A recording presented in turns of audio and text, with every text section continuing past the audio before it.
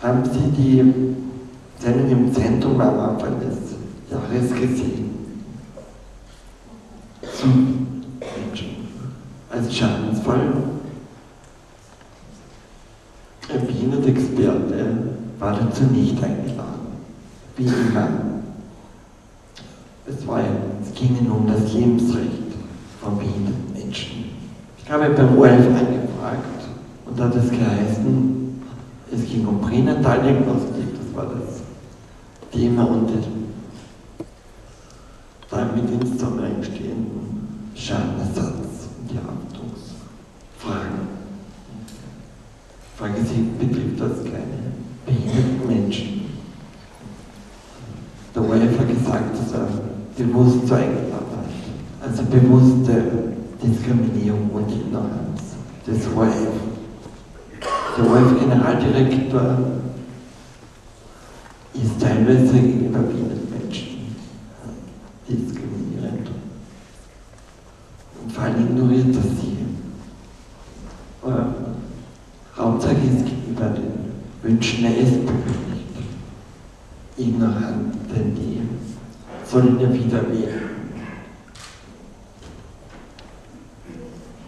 Es ist normal eine Diskriminierung, dass ein behindertes Kind ein Schadensfall ist, dass die gesamte Lebensexistenz zum Schadensfall deklariert wird, also Ernährung, Kleidung, alles Spielzeug. Und es ist eine Diskriminierung, dass im Vergleich dazu bei der Geburt von unerwünschten, nicht behinderten Kindern kein Schadenersatz zugesprochen wird, also dieser Vergleich ist einfach eine Wertung, die nicht rechtens ist.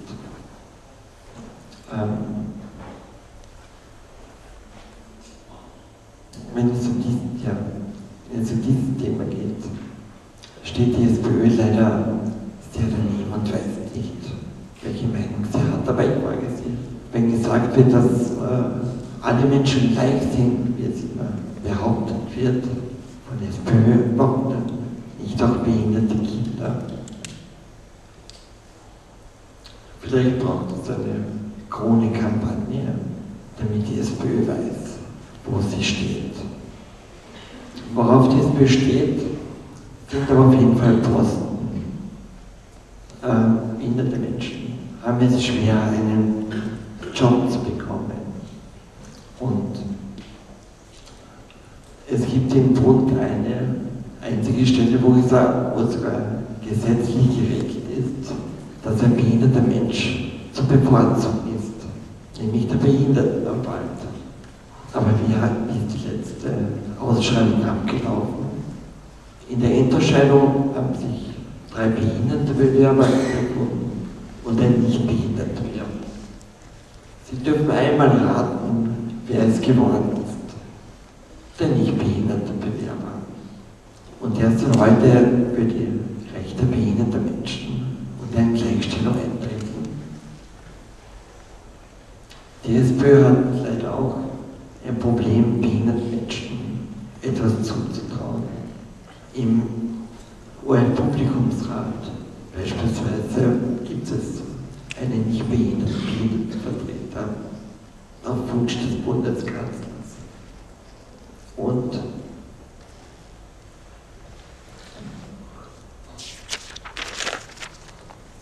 es gab keinen Behindertensprecher der SPÖ, der jemals behindert war. Die ehemalige SPÖ-Behindertensprecherin Christine Laden, auf diesen Vorwurf angesprochen, meinte,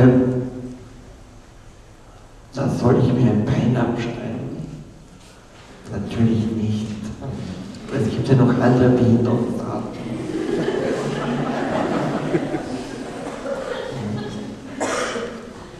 Wo Reformstau herrscht, kommen wir behinderte Menschen nicht weiter. Der Ruf nach einer Verwaltungsreform wird immer lauter. Beispielsweise im Schulsystem, Bezirksschulräte, Landesschulräte, Inspektoren und Direktoren Da ist viel einzusparen. Aber auch im Gesundheitsbereich. Jede Gemeinde möchte ihr Krankenhaus haben, selbst wenn das nächstgelegene Krankenhaus direkt über die Bezirksgrenze liegt. Und jeder Bürgermeister findet es schön, sein eigenes Altersheim oder Pflege zu eröffnen.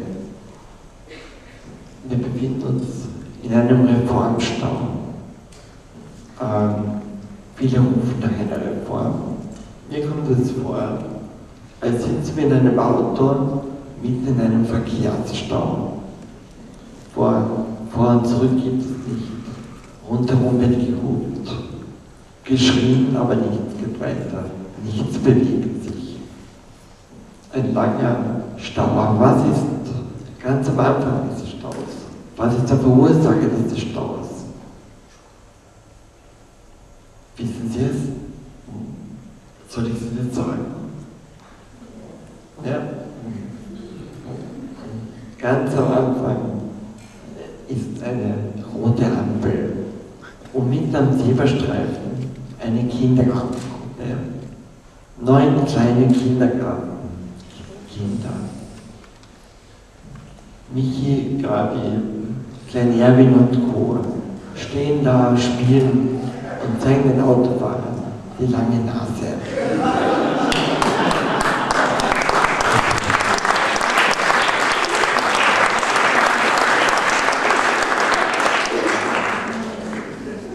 Der Reformstau ist letztendlich ein Kindergartenspiel um Macht und Einfluss, den keiner abgeben möchte.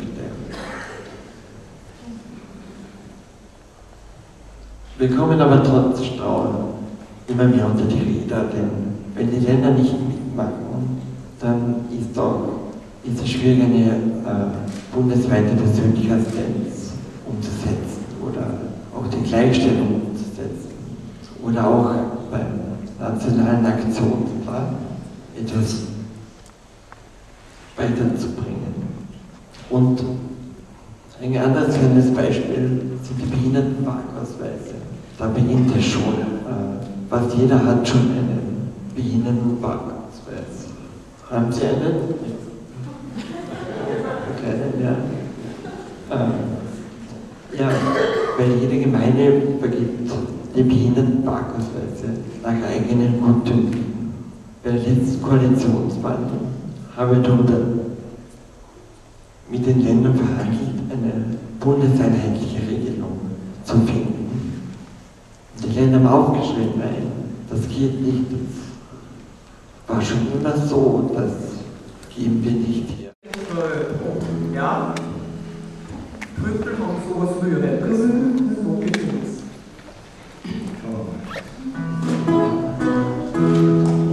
Krüppel haben sowas Rührendes, Krüppel haben was Verführendes, wenn ich so eine Krüppel sehe und alle, wird mir ums grüne Wernerherz so warm und weh. Hallo. Nicht nur lachen, kräftigst mitsingen bitte, ja? Also noch einmal, das war schon ganz gut. Ich bitte Sie kräftigst einzustimmen. Das sind viele gute Stimmen hier. Noch einmal den Refrain. Grünen haben sowas Rührendes. Sehr gut. Grünen haben was Verführendes. Wenn ich so einen Krüppel sehe, wird mir ums grüne Herz so warm und weh. Hallo. Und alle Dinge sind 3, ja? Also bitte einmal proben wir es noch und dann gehen wir es an. Grüne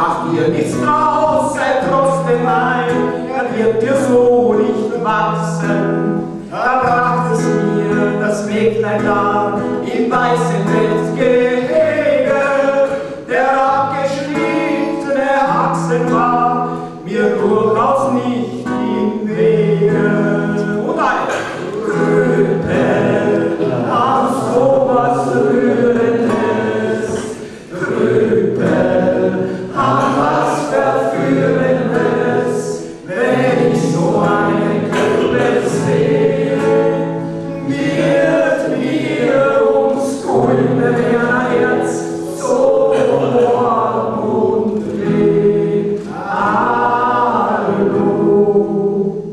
ich lege stets die Binde an, wenn ich die Stadt durchfahre. Mein Plätze auf der Straßenbahn sind meistens Mangelware.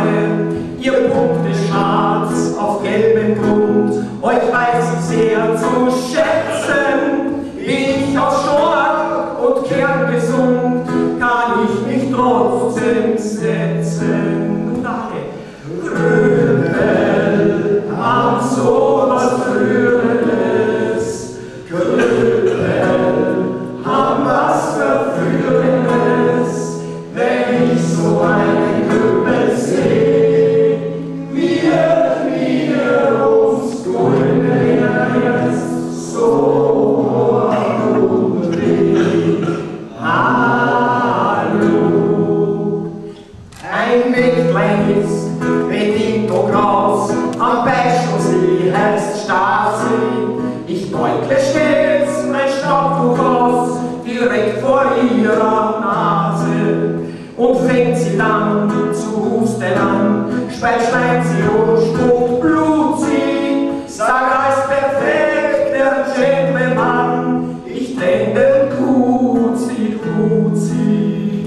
Grübel an sowas Rührendes, Grübel an was Verführendes, wenn ich so einen Krüppel sehe, wird mir ums grüne Herz so warm und weh.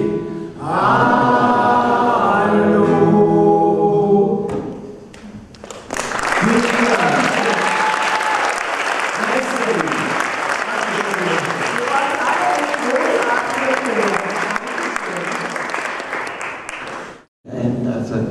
Ein Frühstück, ein Katerfrühstück,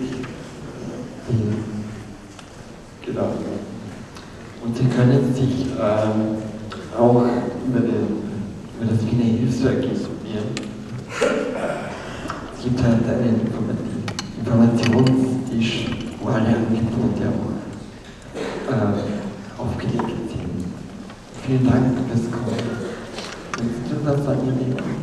Ja, ich möchte auch Danke sagen. Wenn Sie vielleicht Kopf haben von gestern vom Feiern, hast du den nicht aufgenommen. Viel Spaß beim Feiern.